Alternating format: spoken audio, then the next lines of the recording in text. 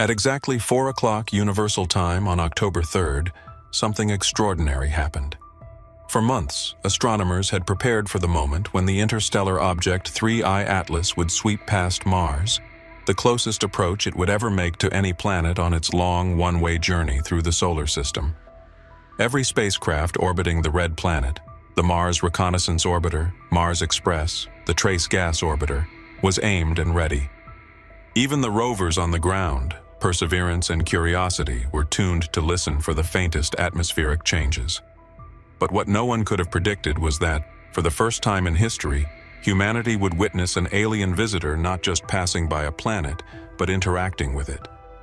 What the James Webb Telescope captured that night, the auroras, the pulses, the impossible light, would forever change the way we look at the quiet darkness between the stars. As 3I Atlas glided silently through space, just 29 million kilometers from Mars, everything looked routine. A faint emerald glow surrounded its icy nucleus, a thin tail stretching toward the sun, all normal signs of a cometary body. But then, as if a hidden mechanism had awakened, the object began to brighten. Slowly at first, then violently, its coma expanded until instruments were forced to recalibrate in real time. Jets of gas erupted from beneath its surface, not water vapor, but something else entirely. Spectrographic readings identified carbon dioxide and cyanogen in concentrations no natural comet should emit. To the scientists watching the data flood in, it felt less like a comet reacting to sunlight and more like a controlled response. As the object drew nearer, the James Webb's infrared sensors picked up structured heat patterns across its surface, faint hexagonal regions glowing in unison. It was as if the comet was coming alive. Then came the phenomenon no one could explain: the Martian auroras. Mars, with its thin atmosphere and fragmented magnetic field, rarely experiences auroral activity. Yet as 3I Atlas passed overhead, ultraviolet cameras aboard the orbiters captured sweeping waves of light rippling across the planet's night side. The auroras weren't red or blue like those seen on Earth. They were green, the same eerie hue emitted by the comet itself. For several hours, the entire sky above Mars shimmered as though the planet's upper atmosphere had been electrified. NASA called it a magnetospheric interaction event, but the timing was too precise, the geometry too perfect. The comet had brushed against Mars, leaving the entire world humming like a resonant bell. The strange glow faded only after 3I Atlas continued on its path, yet instruments across all missions reported a residual electromagnetic vibration, as if Mars had been marked by the encounter. Minutes after the auroras faded, the first fragments began to break away from 3I Atlas's nucleus. To astronomers' shock, the debris didn't scatter randomly. Instead, it spiraled, coiling around the comet like satellites maintaining formation. No natural breakup behaves like that. High-resolution imaging from Mars Express revealed that each fragment followed a curved trajectory before locking into position relative to the main body, moving as if responding to an unseen field. Scientists called it coordinated drift. Others whispered a different word: guided. At that same moment, the Trace Gas Orbiter detected a massive methane spike in Mars's upper atmosphere. Methane, the planet's greatest mystery, known to appear in brief, inexplicable bursts, now surged higher than ever recorded, exactly synchronized with the comet's pass. Either 3I Atlas had deposited exotic ices that released methane upon contact, or something beneath Mars had been triggered by the encounter. And then came the sound, or rather, the vibration. The signal began faint, buried deep in the static of the orbiter's instruments. A low hum, repeating every 22 seconds, echoing across multiple spacecraft. At first, engineers dismissed it as electrical interference, the byproduct of the comet's charged tail brushing against magnetic dust.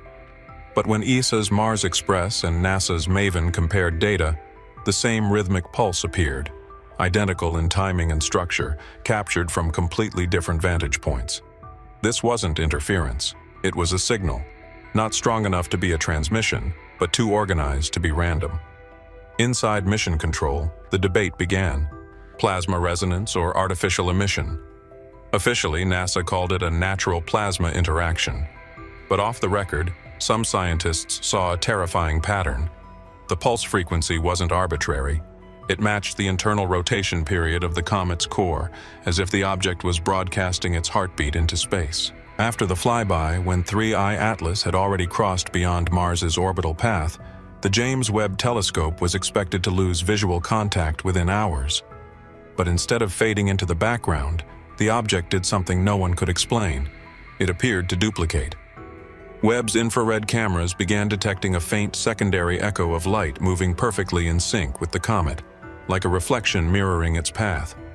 The echo emitted no thermal radiation, no heat, and yet it was perfectly visible in certain wavelengths. Scientists first assumed it was lens flare, a data artifact caused by cosmic dust. But when the same reflection appeared in data from ESA's Mars Express, orbiting on the opposite side of the planet, the explanation collapsed. Whatever this second image was, it existed. The echo moved independently for a few minutes, shifting closer to Mars before disappearing completely. Then, in the minutes that followed, both Mars's ionosphere and the comet's electromagnetic signature changed simultaneously, as if some kind of energy transfer had taken place.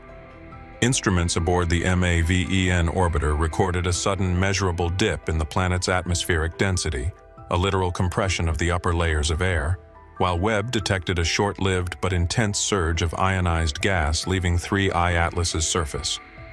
It was as though the comet had discharged a part of itself, or released something into Mars's orbit. 2 days later, just as scientists thought the anomaly had passed, the Perseverance rover sent back an image that froze mission control. Captured during its routine night sky observation, the photo showed a thin green arc hovering over the Martian horizon, faint but undeniably structured.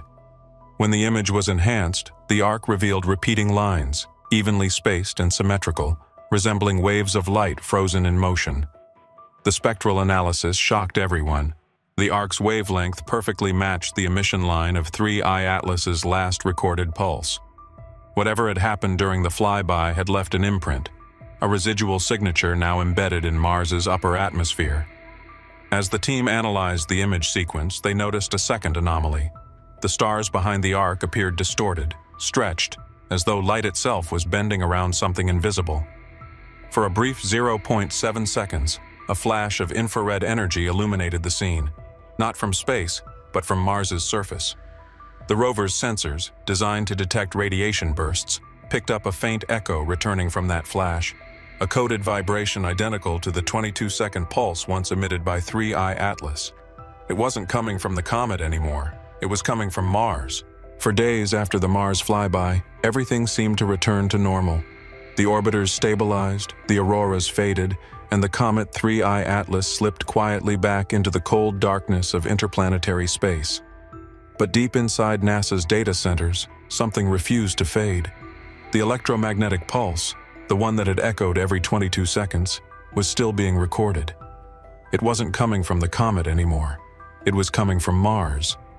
The signal was faint, almost imperceptible at first, hidden within atmospheric noise. But over time, it grew sharper, more organized, like a voice finding its rhythm after centuries of silence. When scientists isolated the signal, they found it wasn't a simple repeating pulse anymore. It had structure. The intervals between each burst were changing slightly, forming harmonic patterns, the kind found in biological systems and artificial modulation alike. At first, researchers thought it was interference from Earth-based communications. But then came the discovery that made every screen in mission control go quiet. The frequency of the pulse matched the natural resonant frequency of Mars's crust, a vibration unique to the planet's internal composition. In other words, the planet wasn't just reflecting the signal, it was amplifying it, like a tuning fork hit by something immense and invisible. Mars was resonating with a memory of the comet that had passed by. Then came the thermal images. Weeks after the event, the Mars Reconnaissance Orbiter detected faint heat signatures scattered across the equatorial regions, circular formations, all perfectly symmetrical, all sharing the same spectral fingerprint as 3I Atlas's ionized gas. The pattern covered hundreds of kilometers, forming what looked like a geometric network, lines and nodes connected in a structure so precise it couldn't be natural. It was as if the energy released during the flyby had written something into the Martian crust. The discovery was classified immediately. Only a handful of scientists ever saw the images, and most of them refused to comment publicly. But one internal report leaked weeks later described it in chillingly simple terms. Residual field structure consistent with artificial encoding. Purpose unknown. Meanwhile, the James Webb Telescope, still observing from deep space, detected something even stranger. The light around Mars's orbit began to flicker faintly in the same green frequency once emitted by 3I Atlas. It was weak, far too weak to see with the naked eye, but when enhanced, it revealed a perfect ring of radiation surrounding the planet. The ring wasn't expanding or dispersing. It was holding steady, like an electromagnetic orbit locked in place. And within that ring, a faint reflection appeared again, the same mirror image anomaly that had been seen during the flyby. But this time, it wasn't following the comet. It was stationary, locked over Mars. Then, on a quiet night 6 weeks after the event, every radio observatory on Earth, from Chile to Japan, picked up a faint transmission from the direction of Mars. A deep, low-frequency hum repeating at exact intervals. The sound was identical to the original 3I Atlas pulse, except for one difference. At the end of every 7th cycle, there was a distortion, a slight modulation that, when converted into binary, produced a sequence of numbers.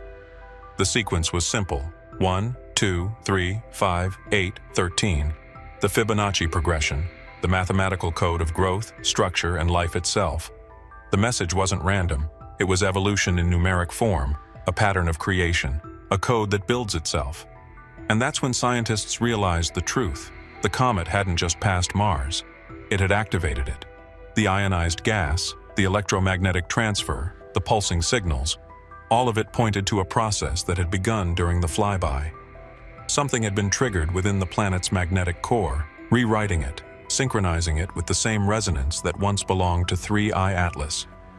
NASA publicly denied everything, calling the hum background cosmic interference.